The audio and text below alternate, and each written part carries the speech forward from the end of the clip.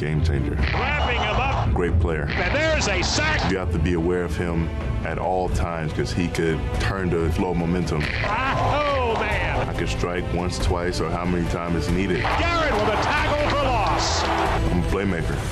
Myles Garrett, defensive end, Texas A&M. Yeah, I'm definitely into dinosaurs. In 1993, that's when the movie came out, Jurassic Park, and I've been in love with it ever since. They're such unknown creatures from a forgotten time, and if I could compare myself to one, I'd probably be Deinonychus because it's big, strong, fast. It would attack from all sides. It was just a hell of a creature. I'm a fan of the Dallas Cowboys. It's hard not to be when you grew up in Dallas. Your Cowboys are still champions. How sweet it is. It's just something that you admired when you were a kid, and growing up, just wanted to be on the field and finally get that chance.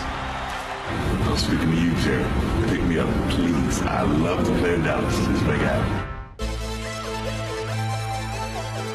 The draft is a dream come true. To be the number one pick, it would really mean a lot.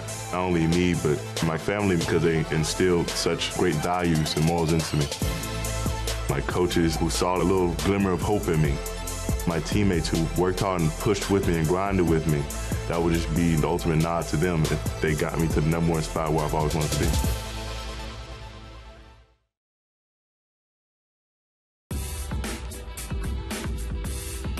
Myles Garrett is the favorite to be the number one pick in the draft. Here are 5 things you should know about the Texas A&M defensive end. Myles' mother was an All-American hurdler, his sister an NCAA champion shot putter, and his brother an NBA player. He nearly went to Ohio State for their renowned paleontology program. His backyard still shows the effects of him digging for dinosaur fossils as a kid. First fossil of the dinosaurs. Wow, that was quick. Are you kidding me? Well, I couldn't even finish the question. At the age of 16, when his brother Sean was with the Mavericks, General Manager Donnie Nelson mistook Myles for his brother's bodyguard. Coach Kevin Sumlin says they call him Batman because his body looks like the Caped Crusader's costume.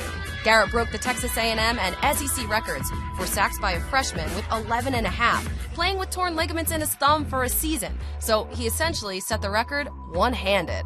Those are 5 things you should know about Myles Garrett.